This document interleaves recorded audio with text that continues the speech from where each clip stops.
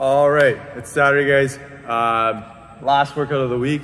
Today we got a fun one. This one is 5 rounds of AMRAP 4s with 4-minute rest from one round to the next. So we're working for 4 minutes nice and hard, then we're taking a 4-minute rest. So 1-to-1 work-rest ratio. The AMRAP 4 goes like this. You're gonna start with a 400-meter run. When you come back from your run, you're going for 21 kettlebell swings. Then the remaining time, you're gonna go for max strict handstand push-ups or wall climbs.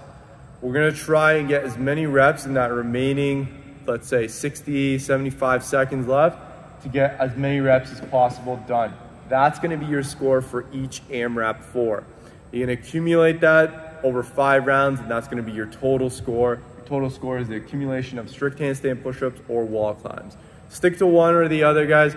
If you're looking, if you're strong in your upper body, you have that strict handstand push-up, or you can do it up to an ab mat, go for it. It's perfect. We can build that strength.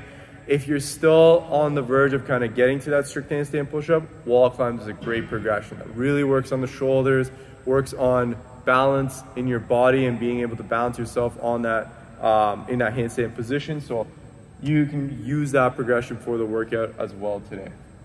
As mentioned, try and give yourself at least a minute, I would say, of work, or maybe 45 seconds for the last round, but try and see if you can push to have at least a minute of work at the end. So that means 3 minutes for the run and the 21 kettlebell swings there.